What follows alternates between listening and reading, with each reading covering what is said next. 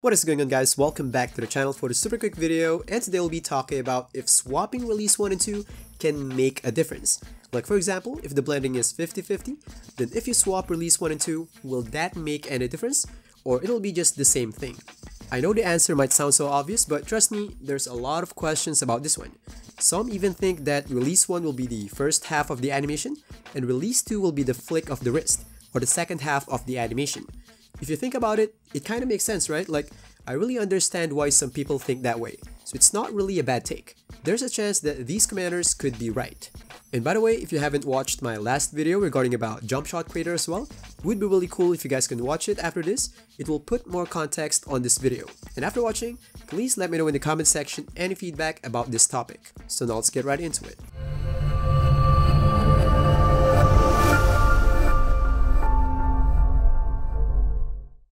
So now for the first test, in here you can see I got Robertson on release 1 and Halliburton on release 2. And on the other clip, it's the other way around, and that's with a 50-50 ratio. And in here you can see everything is just the same. The way it gathered the ball, the way it lifts the ball, the leveling of the cockback animation in relation to other parts of the body, the flick of the wrist, everything is just the same. So it means that what other players think is not true. That release 1 is the first half of the animation, and release 2 will be the second half. Because if that's true, then there should be a difference because one clip should have Halliburton as the second half of the animation, and the other clip should have Robertson as the second half of the animation. So now I might say, Choots, maybe that screen won't show it to you. Like, try it on a game, at least on Blacktop where you test things. That's a really good point, so here you go. And in here you can see, it's all the same as well. It's even better here because you can really see the leveling, like how it aligned to the eyes or forehead of the player. So you can really see if there's any difference. And in here, it's all the same. So now I might say, Choots, maybe all these blending stuff won't reflect on Blacktop. It actually does. In here you can see, if I change the blending, you can really spot the difference.